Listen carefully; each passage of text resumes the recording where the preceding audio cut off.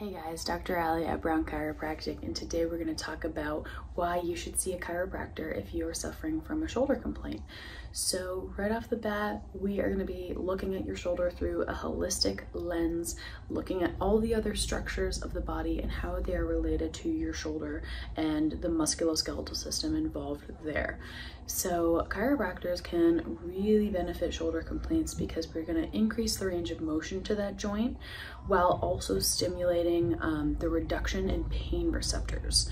So therefore, you will feel less pain in that joint and have increased range of motion to help stabilize the musculature in that area.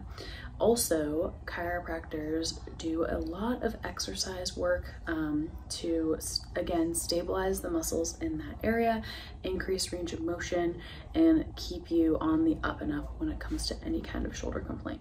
So if you are suffering from any kind of shoulder complaint and are interested in chiropractic care, feel free to check out your local chiropractic office.